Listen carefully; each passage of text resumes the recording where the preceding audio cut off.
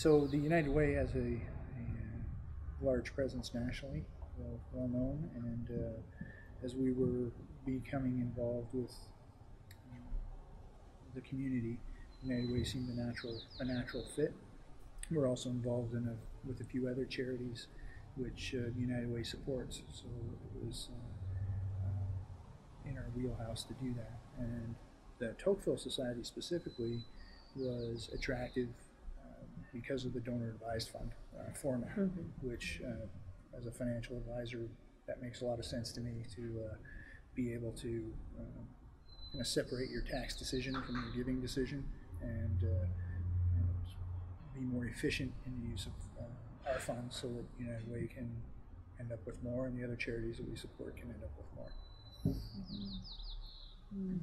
And I really appreciated the fact that it was open to family, because family is important to us, and so we have a daughter who participates in some of the activities with us, and it just it feels really comfortable, like family.